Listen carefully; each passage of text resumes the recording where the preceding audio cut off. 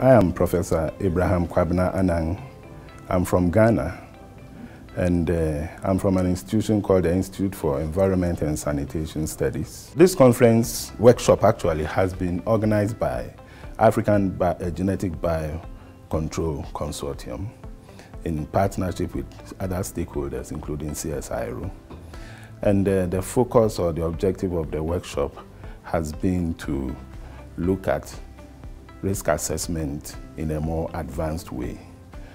We have been using doing risk assessment mostly based on quantitative ways of analyzing. But now in this workshop, we're introduced to a new approach, which is more of quantitative, so we can measure and be able to have a more certainty with the risk assessment that we do. So I've also benefited from the use of other approaches to enhancing risk assessment and decision making in the assessment of genetically modified organisms.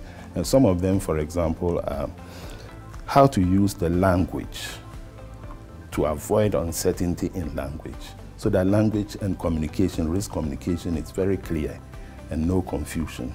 This workshop is an eye-opener in a way, because it shows that working in partnership in the spirit of global partnerships, we can work with our partners in the developed world, and to be able to share knowledge and ideas and of course new technologies.